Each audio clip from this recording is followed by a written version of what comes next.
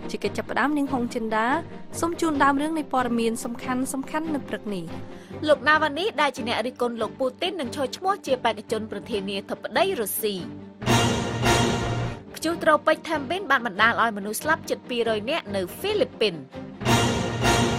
ប្រទេសវេណេស៊ុយអេឡាដោះលែងអ្នកជាប់ពន្ធនាគារនយោបាយ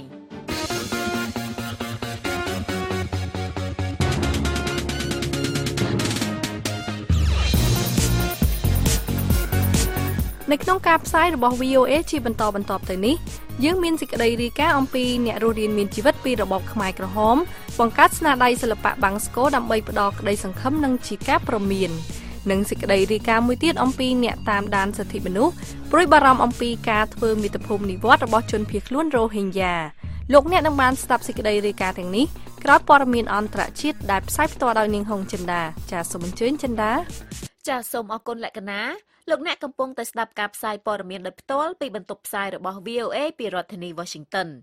លោក Alexei Navalny ដែលជាមេដឹកនាំក្រុមប្រឆាំងនៅក្នុងប្រទេសរុស្ស៊ីនិយាយថាលោកបានទទួលជ័យជំនះនៅក្នុងវគ្គដំបូងដែលចាំបាច់សម្រាប់ឈរឈ្មោះជាបេក្ខជនប្រធានាធិបតីដើម្បីប្រកួតប្រជែងនឹងលោក Vladimir Putin ដែលជាប្រធានាធិបតីរុស្ស៊ីនាពេលបច្ចុប្បន្ននេះលោកណាវ៉ានីដែលជាអ្នករិះគន់ជាយូរមកហើយទៅលើលោកពូទីនបានទទួលការគាំទ្រពីមនុស្សចំនួន742នាក់កាលពីថ្ងៃអាទិត្យដែលតម្រូវឲ្យទទួលបានត្រឹមតែ500នាក់ប៉ុណ្ណោះដើម្បីអាចចាប់ផ្ដើមដំណើរការចូលឈ្មោះជាផ្លូវការបានក៏ប៉ុន្តែលោកណាវ៉ានីត្រូវបានគណៈកម្មាធិការរៀបចំការបោះឆ្នោតរបស់រុស្ស៊ីប្រកាសថាលោកមិនមានលក្ខខណ្ឌគ្រប់គ្រាន់ដើម្បីចូលឈ្មោះបាននោះទេដោយសារតែលោកពាក់ព័ន្ធនឹងការកាត់ទោសដាក់ពន្ធនាគារលោកណាវ៉ានីនិយាយថាការរារាំងនេះមានលក្ខណៈនយោបាយលោកណាវ៉ានីវ័យ41ឆ្នាំបាននិយាយកាលពីថ្ងៃអាទិត្យថាមិនមានការគាំទ្រទ្រង់ទ្រាយធំដល់លោកពូទីននិងការដឹកនាំរបស់លោកនៅក្នុងប្រទេសនេះនោះទេលោកណាវ៉ានីបាននិយាយដូចនេះដោយពណ៌នាខ្លួនឯងថាជាបេក្ខជនពិតប្រាកដសម្រាប់ការបោះឆ្នោតនេះហើយលោកក៏បានគម្រាមថាលោកនឹងធ្វើពហិការមិនចូលរួមការបោះឆ្នោតនោះទេប្រសិនបើលោកត្រូវបានគេហាមឃាត់មិនឲ្យចូលឈ្មោះជាប្រធានាធិបតីនោះអ្នកគាំទ្រលោកណាវ៉ានីបានប្រមូលផ្ដុំគ្នាក្នុងទីក្រុងមួយចំនួននៅទូទាំងប្រទេសដោយរួមទាំងទីក្រុងមូស្គូនិងទីក្រុងSaint Petersburg ផងដែរពួកគេបាននាំគ្នាដាក់បង្ហាញសញ្ញាឆ្នោតពណ៌ក្រហមដើម្បីជ្រើសរើសលោកណាវ៉ានីឲ្យចូលឈ្មោះសម្រាប់ការបោះឆ្នោតប្រធានាធិបតីរុស្ស៊ីនៅឆ្នាំក្រោយដែលគ្រោងនឹងធ្វើឡើងក្នុងខែមីនាឆ្នាំ2018ខាងមុខនេះលោកពូទីនត្រូវបានគេរំពឹងយ៉ាងទូលំទូលាយថានឹងចូលឈ្មោះនៅក្នុងការបោះឆ្នោតនេះលោកណាវ៉ានីត្រូវបានគេចាប់ដាក់ពន្ធនាគារចំនួន3ដងកាលពីឆ្នាំមុនចំពោះការរៀបចំការប្រជុំសាធារណៈនិងការប្រមូលផ្ដុំនានាដែលបំពាននឹងច្បាប់រុស្ស៊ីនាពេលបច្ចុប្បន្នលោកពូទីនក៏ត្រូវបានគេរំពឹងថានឹងឈ្នះនៅក្នុងការបោះឆ្នោតនេះផងដែរក៏ប៉ុន្តែលោកណាវ៉ានីនិយាយថាការចាប់ខ្លួនទាំងនេះគឺមិនមានគោលបំណងបំបត្តិមហិច្ឆតានយោបាយរបស់លោកទៅវិញទេការស្ទង់មតិបង្ហាញថាលោកប្រធានាធិបតីពូទីនទទួលបានការគាំទ្រចំនួន 80% ប៉ុន្តែការប្រមូលផ្ដុំសាធារណៈកាលពីថ្ងៃអាទិត្យបង្ហាញថាការគាំទ្រចំពោះលោកណាវ៉ានីបានកើនឡើងជាពិសេសក្រោយពីយុទ្ធនាការរយៈពេល1ឆ្នាំនៅតាមមូលដ្ឋានក្នុងតំបន់ជនបទនៃប្រទេសរុស្ស៊ី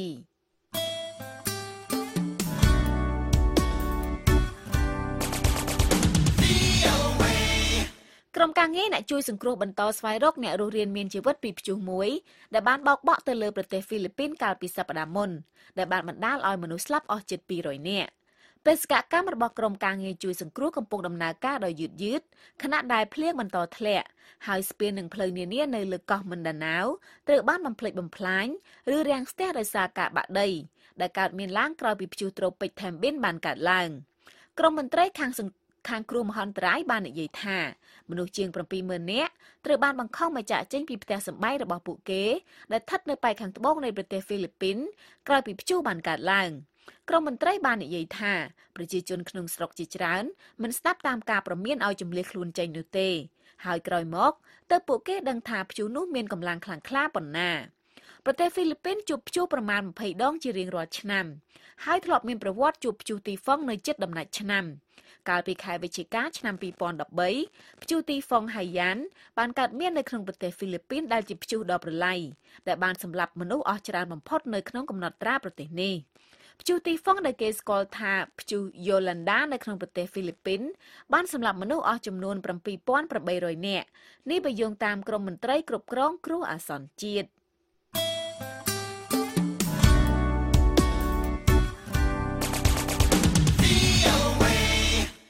អភិបាលក្រុងដាវ៉ាវដែលស្ថិតនៅប៉ែកខាងត្បូងប្រទេសហ្វីលីពីននិយាយថា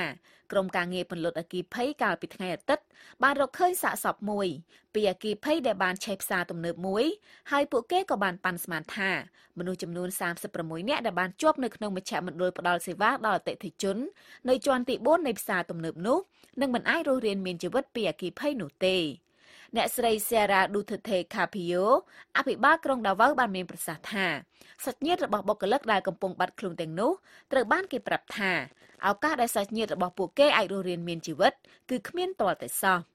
អគ្គិភ័យនេះបានឆាបឆេះឡើងកាលពីថ្ងៃសៅរ៍ហើយគេអាចពន្លត់វាបានកាលពីថ្ងៃអាទិត្យប៉ុន្តែផ្សែងខ្មៅនៅតែបន្តហើរឡើងពីអគារផ្សារទំនើបនោះលោក Hannifrid Alagano ប្រធានក្រុមការងារពន្លត់អគ្គិភ័យក្នុងក្រុងដាវ៉ាវបានថ្លែងប្រាប់ទីភ្នាក់ងារសារព័ត៌មានបារាំងថា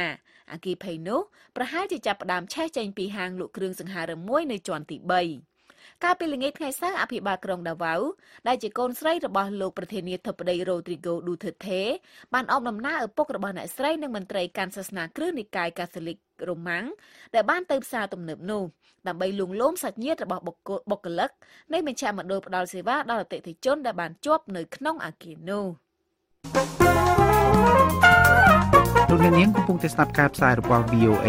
សម្លេងសាររដ្ឋអាមេរិកផ្សាយពីរដ្ឋធានី Washingtonកាលពីយប់ថ្ងៃទី15និងថ្ងៃទី16ខែធ្នូកន្លងទៅនេះមានការសម្ដែងស្នាដៃសិល្បៈខ្មែរសម័យទំនើបមួយដែលមានឈ្មោះថា Bang School នៅឯសាលសម្ដែងសិល្បៈ Howard Gilman Opera House នៃមជ្ឈមណ្ឌល Brooklyn Academy of Music នៅក្នុងសង្កាត់ Brooklyn នៃទីក្រុង New York សហរដ្ឋអាមេរិកការសម្ដែងសិល្បៈនេះគឺជាស្នាដៃសហការគ្នាលើកដំបូងរវាងសិល្បករខ្មែរដ៏ឆ្នើមពីររូបដែលបានរស់រានមានជីវិតពីរបបខ្មែរក្រហមគឺលោកហឹមសុភីដែលជាអ្នកនិពន្ធទំនុកភ្លេងនិងលោករិទ្ធីប៉ាន់ដែលជាផលិតករខ្សែភាពយន្តដ៏ល្បីល្បាញមួយរូបអ្នកនាងហុងចិន្តានៃ VOA បានទៅមើលការសម្ដែងសិល្បៈនោះដោយផ្ទាល់និងបានរាយការណ៍ព័ត៌មានលម្អិតអំពីរឿងនេះសូមលោកអ្នកស្ដាប់សេចក្តីរាយការណ៍នេះដូចតទៅ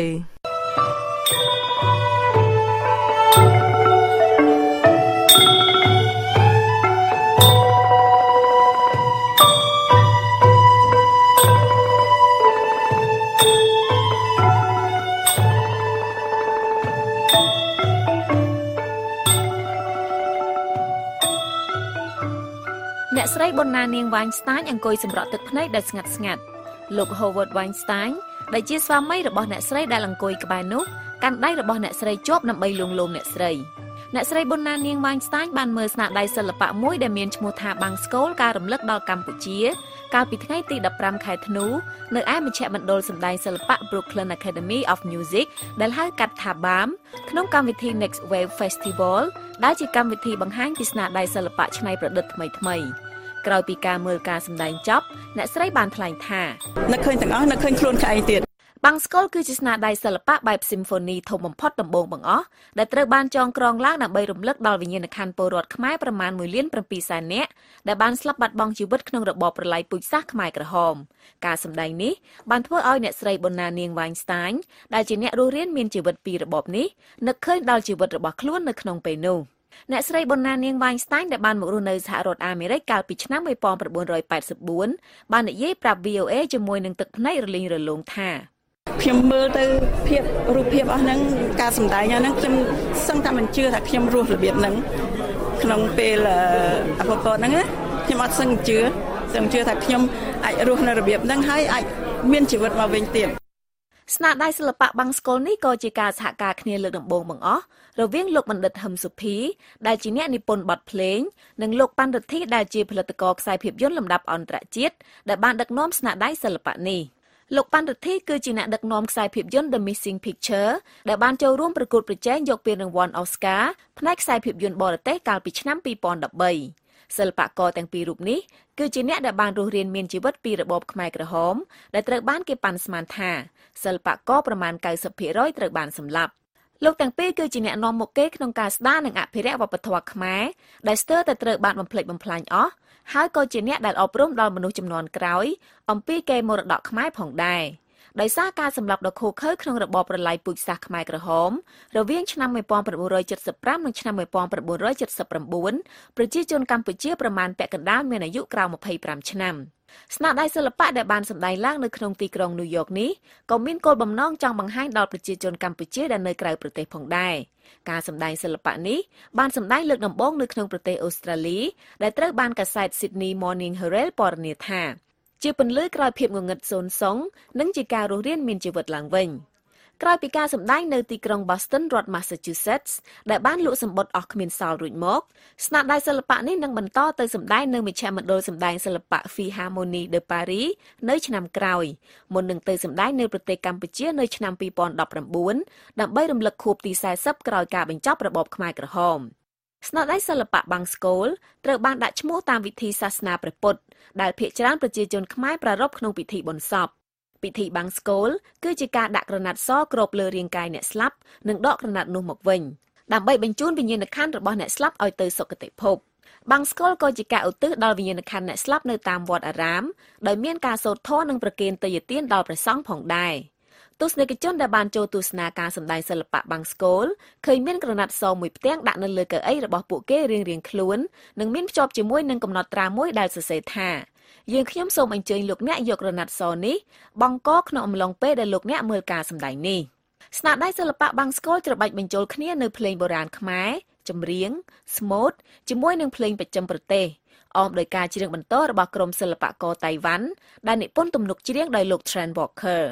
នៅក្នុងការសម្ដែងរយៈពេលប្រមាណ1ម៉ោងនេះក៏មានវីដេអូនិងរូបភាពឯកសារដែលបង្ហាញពីជនភៀសខ្លួនខ្មែរជនរងគ្រោះក្នុងរបបខ្មែរក្រហមនិងប្រជាជនខ្មែរស្លៀកពាក់ឈុតខ្មៅដែលត្រូវបានបង្ខំឲ្យធ្វើស្រែចម្ការដែលត្រូវបានដាក់បង្ហាញតាមរយៈអេក្រង់ធំៗ3នៅខាងក្រោយអ្នកសម្ដែងផងដែរ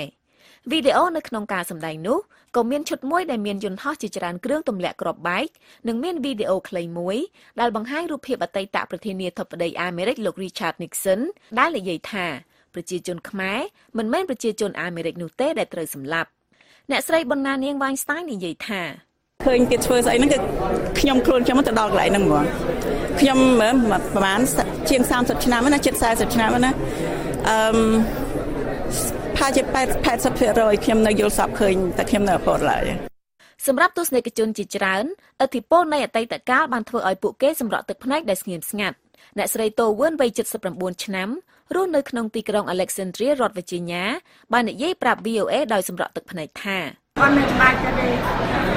ខ្ញុំដឹងថារឿងរឿងចឹងខ្ញុំអត់មក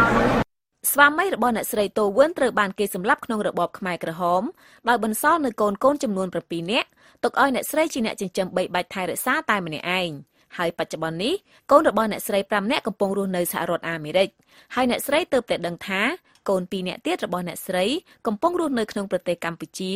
ក្រោយពីវង្វេងគ្នាកាលពីរបបខ្មែរក្រហមបញ្ចប់សម្រាប់អ្នកស្រីប៊ុនណានាងវ៉ាញ់ស្តាញដែលជាម្ចាស់ហាងលក់គ្រឿងសិល្បៈខ្មែរនៅក្នុងទីក្រុង Philadelphia រដ្ឋ Pennsylvania ដែលបានទៅមើលការសម្ដែងនោះជាមួយនឹងស្វាមីនិងកូន3នាក់របស់អ្នកស្រី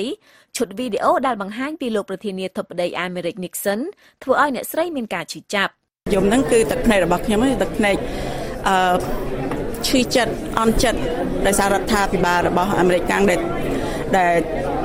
ទម្លាក់ស្រុកយើងឲ្យទៅដល់ដំណាក់កាលហ្នឹងណាគេអត់ទាន់មាន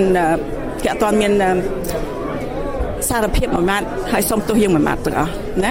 នេះគឺជាព្រឹត្តិការណ៍ដែលមនុស្សជាច្រើនជឿជាក់ថាជាឫសគល់បង្កឲ្យកើតមានរបបខ្មែរក្រហមអ្នកស្រីប៊ុនណានាងវ៉ាញ់ស្តាញដែលបានបាត់បង់សមាជិកគ្រួសារចំនួន8នាក់នៅក្នុងរបបខ្មែរក្រហមបានថ្លែងថាគឺថាការ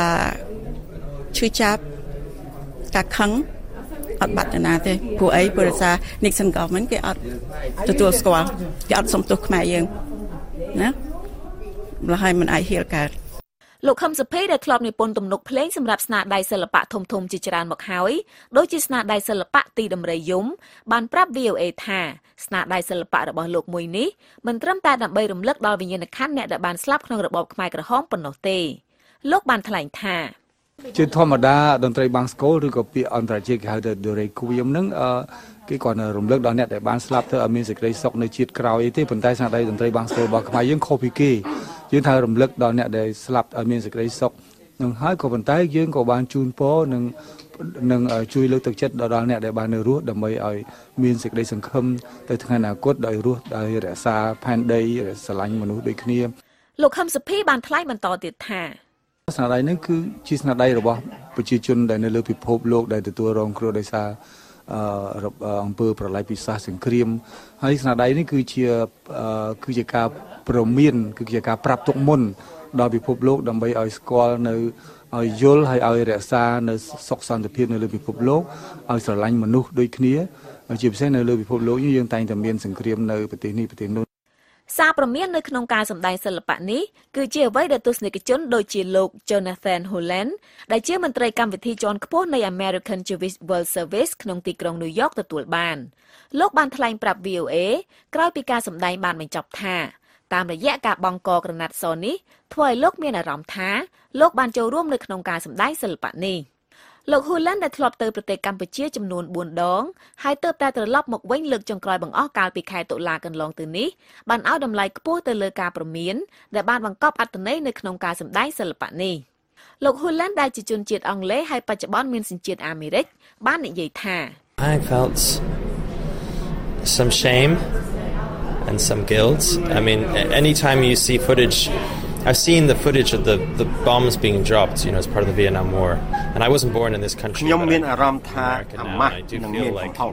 this country has such a responsibility for what happened. ហើយខ្ញុំពិតជាមានអារម្មណ៍ថាប្រទេសនេះត្រូវទទួលខុសត្រូវចំពោះអ្វីដែលបានកើតមានឡើងលោក Joseph Melilo ផលិតករប្រតិបត្តិនៃមជ្ឈមណ្ឌលសម្ដែងសិល្បៈ BAM បានថ្លែងថា The Brooklyn Academy of Music, which is our formal name, and we go by the acronym BAM, plays a very significant role, not only here in New York City, but in this country, of introducing to our culture the works of other cultures.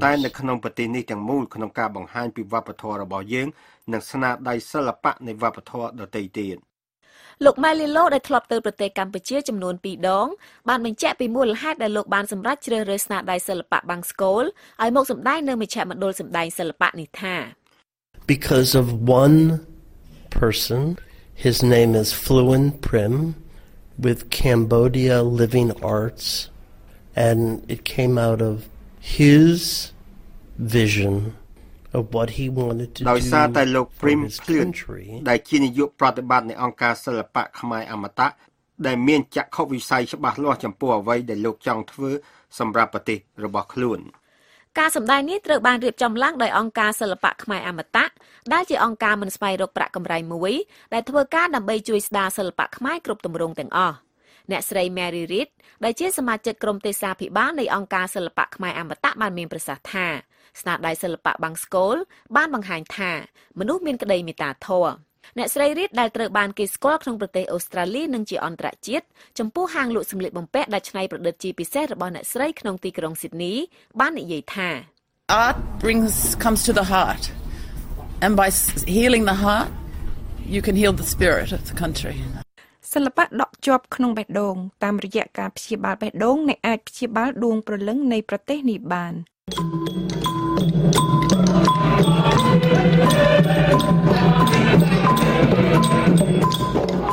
ការសម្ដែងសិល្បៈនេះបញ្ចប់ទៅជាមួយនឹងរបាំឆៃយ៉ាំដ៏សប្បាយរីករាយជាមួយនឹងកុមារាកុមារី2នាក់ដែលរៀនរាំរបាំនិងរៀនលេងឧបករណ៍តន្ត្រីបុរាណខ្មែរកុមារទាំង2នាក់នោះគឺជាជនជាតិអាមេរិកដើមកំណើតខ្មែរដែលបានស្ម័គ្រចិត្តចូលរួមសម្ដែងតារា Hollywood ដ៏មានឥទ្ធិពលអ្នកស្រី Angelina Jolie ដែលមានសញ្ជាតិខ្មែរនឹងបានដឹកនាំថតខ្សែភាពយន្តដំបូងខ្មែរក្រហមសម្រាប់ប៉ារបស់ខ្ញុំជាមួយនឹងលោកប៉ាន់រិទ្ធីបានទៅមើលការសម្ដែងនោះកាលពីយប់ថ្ងៃសៅរ៍ទី16អ្នកស្រី Jolie បាននាំកូនប្រុសរបស់អ្នកស្រី Maddox Jolie Pitt ដែលអ្នកស្រីបានយកទៅចិញ្ចឹមពីប្រទេសកម្ពុជានិងកូនស្រី Shiloh Jolie Pitt ទៅមើលការសម្ដែងនោះជាមួយដែរហើយពួកគេទាំង3នាក់សុទ្ធតែពាក់អាវសនិងស្លៀកខោខ្មៅដែលជាឈុតសម្លៀកបំពាក់ខ្មែរសម្រាប់ពាក់ទៅពិធីបុណ្យសពអ្នកស្រី Jolie បានថ្លែងប្រាប់ VOA ក្រោយពីការសម្ដែងបានបញ្ចប់ថា I think this was deeply moving performance. I think it's brilliantly done. I think it's very powerful. It puts you into a meditation. It's like an hour-long prayer ខ្ញុំគិតថានេះគឺជាការសម្ដែងដ៏រស់រវើកការសម្ដែងនេះត្រូវបានផលិតឡើងយ៉ាងល្អវាមានឥទ្ធិពលខ្លាំងណាស់វាធ្វើឲ្យអ្នកតាំងសមាធិវាប្រៀបដូចជាការសូត្រធម៌រយៈពេល1ម៉ោងដើម្បីឧទ្ទិសកុសលនិងរំលឹកដល់វិញ្ញាណក្ខន្ធអ្នកស្លាប់និងធ្វើឲ្យយើងគិតដល់ប្រវត្តិសាស្ត្រប្រទេសកម្ពុជាគឺប្រវត្តិសាស្ត្រដ៏យូរលង់និងប្រវត្តិសាស្ត្រក្នុងពេលថ្មីៗនេះនាំយើងឲ្យគិតដល់បច្ចុប្បន្នកាលនិងនាំយើងទៅកាន់អនាគតមួយដ៏មានសង្ឃឹមរាយការណ៍ពីសង្កាត់ Brooklyn ទីក្រុង New York ខ្ញុំហុងចិន្តា VOA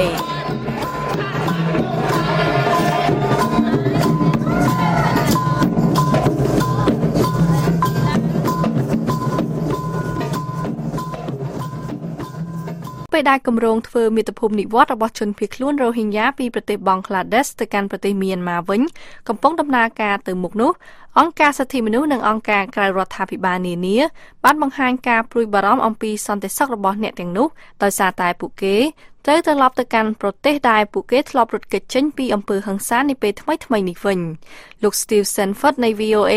បាននិយាយជាមួយអ្នកជំនាញផ្នែកសិទ្ធិមនុស្សអំពីអនាគតដែលជនភៀសខ្លួនជាង600,000 នាក់នេះនឹងប្រឈមហើយលោកធ្វើសេចក្តីរាយការណ៍អំពីរឿងនេះលោកភីសុភាដាជួនសេចក្តីប្រែសម្រួលដូចតទៅជនភៀសខ្លួនរ៉ូហិញ៉ានៅតែភ័យខ្លាចក្នុងការត្រឡប់ទៅកាន់ផ្ទះសម្បែងរបស់ខ្លួនវិញនៅមីយ៉ាន់ម៉ាអង្គការសិទ្ធិមនុស្សថាគម្រោងធ្វើមាតុភូមិនិវត្តជនភៀសខ្លួនរ៉ូហិញ៉ានេះធ្វើឡើងខុសពេលនិងដើម្បីបន្ថយការថ្កោលទោសពីអន្តរជាតិរីឯជនភៀសខ្លួនវិញថាការរំលោភបំពានត្រូវបញ្ចប់មុនពេលពួកគេត្រឡប់ទៅវិញយើងនឹងទៅមីយ៉ាន់ម៉ាម្ដងទៀតបើគេមិនធ្វើបាបពួកយើងហើយឲ្យយើងរស់នៅដោយសុវត្ថិភាពមីយ៉ាន់ម៉ាមិនទទួលស្គាល់អត្តសញ្ញាណរបស់ពួកយើងទេឧបសគ្គចម្បងមួយសម្រាប់អ្នកទាំងនោះគឺការផ្ទៀងផ្ទាត់សញ្ជាតិដោយសារពួកគេភាគច្រើនមិនបានយកឯកសារអ្វីជាប់នឹងខ្លួននោះទេពេលរត់គេចបងក្លាដេសបានផ្ដល់អត្តសញ្ញាណប័ណ្ណឲ្យអ្នកទាំងនោះភាគច្រើនប៉ុន្តែគេមិនច្បាស់ថាតើអាជ្ញាធរមីយ៉ាន់ម៉ាតម្រូវឲ្យអ្នកទាំងនោះមានឯកសារអ្វីនោះទេដោយសារតែពួកគេជាជនដែលគ្មានរដ្ឋក្នុងប្រទេសមីយ៉ាន់ម៉ាតាំងពីឆ្នាំ1982មកអ្នកជំនាញជនចំណាក់ស្រុកលោក Brams Press ថាមីយ៉ាន់ម៉ាមានប្រវត្តិបដិសេធមិនផ្ដល់សិទ្ធិដល់ជាតិសាសន៍ភាគតិច Part of the strategy by the Burmese military government in the past យុទ្ធសាស្ត្រមួយរបស់រដ្ឋាភិបាលយោធាភូមាកាលពីអតីតកាលគឺការបណ្ដេញមនុស្សចេញនិងជំនួសដោយជនជាតិភូមាដូច្នេះហើយជនជាតិភូមាភាគច្រើនបានផ្លាស់ទីទៅកាន់តំបន់ដែលពីមុនសម្បូរទៅដោយជនជាតិភាគតិចរស់នៅក្នុងចំណោមជនភៀសខ្លួនទាំងនោះមានកុមារចំនួន 60% ហើយការប៉ះពាល់ផ្លូវចិត្តរបស់ពួកគេមិនទាន់បានព្យាបាលនៅឡើយទេ The majority of kids who have come across are កុមារភាគច្រើនរងគ្រោះផ្លូវចិត្តតាមរយៈអ្វីដែលពួកគេបានជួបប្រទះកន្លងមកអ្នកខ្លះមានវិបត្តិផ្លូវចិត្តធ្ងន់ធ្ងរយើងយល់ដូច្នេះដោយសារតែយើងបាននិយាយជាមួយពួកគេនិងដឹងរឿងដែលពួកគេបានឆ្លងកាត់យើងបានមើលរូបគំនូរខ្លះដែលពួកគេបានគូសដោយរូបខ្លះមានលក្ខណៈហិង្សាខ្លាំងក្លាដូច្នេះហើយពួកគេត្រូវការការគាំទ្រខ្លាំងក្លាទាំងពេលបច្ចុប្បន្ននិងពេលអនាគតស្របពេលដែលជនអម្បូររ៉ូហិញ៉ាបន្ថែមទៀតគេចពីមីយ៉ាន់ម៉ាមកកាន់ជំរំនៅបង់ក្លាដេសពួកគេថាមិនដែលគិតត្រឡប់ទៅវិញទេដោយសារខ្លាចប្រឈមនឹងអំពើហិង្សាដដែលពីរដ្ឋធានី Washington ខ្ញុំភីសុភាដា VOA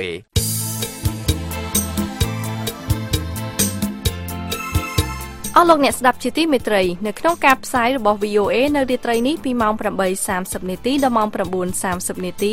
សូមលោកអ្នករងចាំស្ដាប់ព័ត៌មានថ្មីៗពីជុំវិញពិភពលោកនិងកម្មវិធី Hello VOA នៅរាត្រីនេះយើងខ្ញុំអញ្ជើញលោកអោកស្រីសុភ័ក្រអ្នកឯកទេសខាងផ្នែកអភិបាលកិច្ចល្អមកពិភាក្សាប្រធានបទអំពីការចូលរួមរបស់ពលរដ្ឋជាមួយអាជ្ញាធរក្នុងការរក្សាអនាម័យនិងគ្រប់គ្រងសម្រាមក្នុងទីក្រុង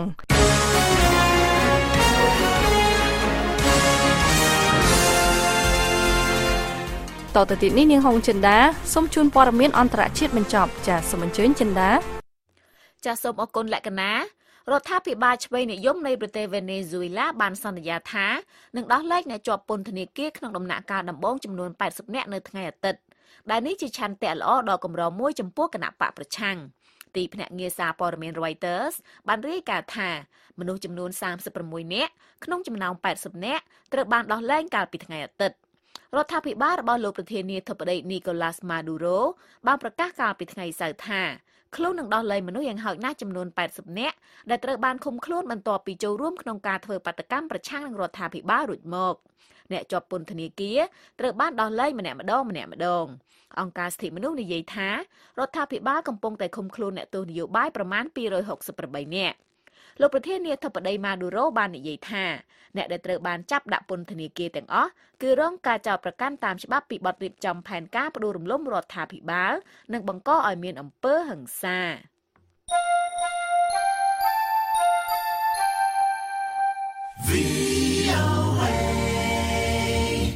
ប្រទេសអេស្ប៉ាញកំពុងតែព្យាយាមបញ្ជូនជនភៀសខ្លួនអាហ្វ្រិកជាច្រើនអ្នកដែលព្យាយាមចូលមកក្នុងប្រទេសនេះតាមរយៈឆ្នេរសមុទ្រប៉ែកខាងត្បូងឬតាមក្រុងតូចមួយនៅអាហ្វ្រិកខាងជើង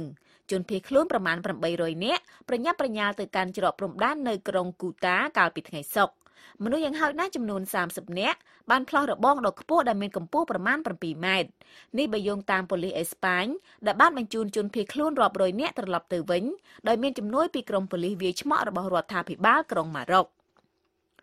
ក្មេងស្រីប្រុសកាយរិទ្ធជនជាតិប៉ាឡេស្ទីនបានប្រារព្ធពិធីបុណ្យណូអែលក្នុងក្រុង Bethlehem កាលពីថ្ងៃអាទិត្យជាមួយនឹងការដើរដង្ហែក្បួនដែលមានចម្រុះពណ៌ទៅកាន់ទីលាន Mango Square ដោយមានស្គរផងពួកគេបាននាំគ្នាដើរដង្ហែក្បួនឆ្លងកាត់ដើមឈើបុណ្យណូអែលដ៏ធំមួយនៅខាងក្រៅព្រះវិហារសាសនាគ្រិស្ត Nativity ដ៏ចំណាស់មួយដែលជាកន្លែងដែលគេជឿថាព្រះយេស៊ូវបានចាប់កំណើតប៉ុន្តែសាសនាមានការច្របូកច្របល់យ៉ាងខ្លាំងជាមួយនឹងនយោបាយនៅក្នុងក្រុងតូចមួយនេះដែលស្ថិតនៅក្នុងតំបន់ West Bank ដែលគ្រប់គ្រងដោយអាជ្ញាធរប៉ាឡេស្ទីនដែលត្រូវបានអន្តរជាតិទទួលស្គាល់បដាពីធំនៅឯទីលាន Mango Square ប្រកាសថាទីក្រុងយេរូសាឡឹមនឹងនៅតែជារដ្ឋធានីរបស់ប៉ាឡេស្ទីនជាដរាបប្រធានាធិបតីប្រទេសប៉េរូលោក Alberto Fujimori ត្រូវបានបញ្ជូនចេញពីពន្ធនាគារទៅកាន់មន្ទីរពេទ្យជាបន្ទាន់កាលពីថ្ងៃសៅរ៍លោក Alejandro Aquinaga ដែលជាវេជ្ជបណ្ឌិតរបស់លោកនិយាយថាលោក Fujimori បានធ្លាក់ចុះសម្ពាធឈាមភ្លាមមួយរំពេចហើយចង្វាក់បេះដូងដើរខុសធម្មតា